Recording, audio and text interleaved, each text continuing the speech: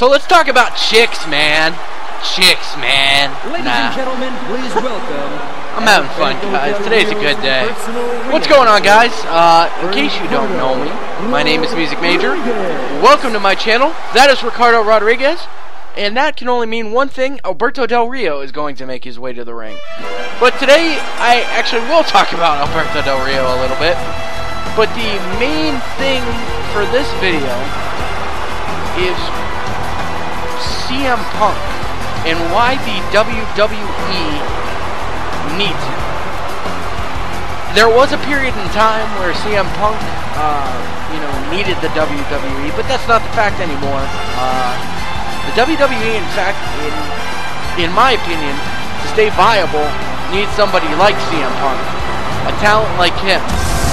He's the answer to every problem that internet fans had with wrestling for many years. He's not a bodybuilder. He's covered with tattoos, and he speaks his mind regardless of if it will get him fired. I've had mad respect for him, mainly ever since I've learned about his Ring of Honor days and how he toured the independent scene. Had a nice run with TNA, and he was Ring of Honor's top guy, as I mentioned, and WWE took, immediate notice. I feel like since he's exited after WrestleMania, WWE has not been the same. If I pause my rant here for a second, you'll notice I edited in Jack Swagger's new music because I can't stand his music that he had before him, and I think his new music is awesome, and that's all so you can't really, fault me for that, sorry. But anyway, getting back to Punk, he's done basically everything that there is to do in WWE. He's been one of 3 men to hold the WWE version of the ECW title, the World Heavyweight title, and the WWE title. His list of accolades is just mind-blowing. Who can forget the record-breaking title reign that ended not too long ago? Been the first man to win 2 Money in the Bank matches back-to-back. The pipe bombs, of course, and so many matches that he's delivered. And I think, personally, the privilege that I've had to watch the man wrestle, I think actually to date, I think his match with The Undertaker at WrestleMania was probably the best match I've ever seen CM Punk wrestle. It wasn't the prettiest one textbook-wise, but I think it was an awesome match nonetheless. Shot to Alberto. And I just think he can come back. Swagger's extremely arrogant, but there's no doubt that the All-American I like how he's relatable. He says. He said he was on Talking Dead not too long ago, in one season, and he's one of us.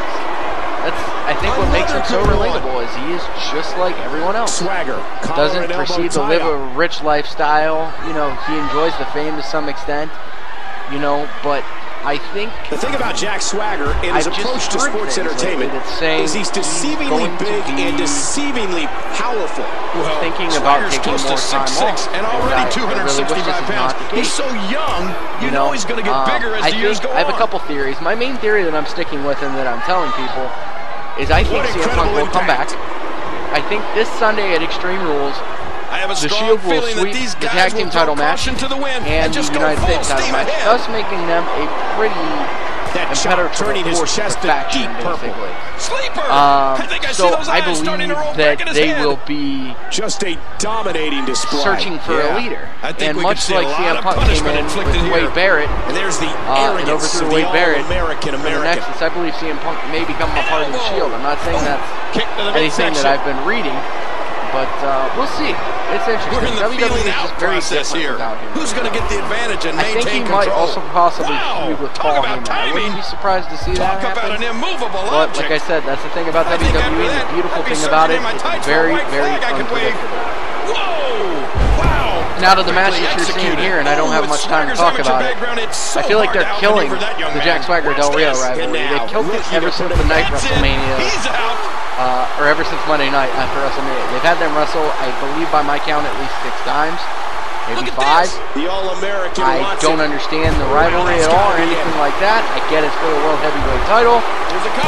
But if I'm WWE and I'm head of, if I'm Stephanie McMahon, I'm thinking about kind of tweaking this storyline because it doesn't seem to be going anywhere. Let's take a look back at some of the big highlights.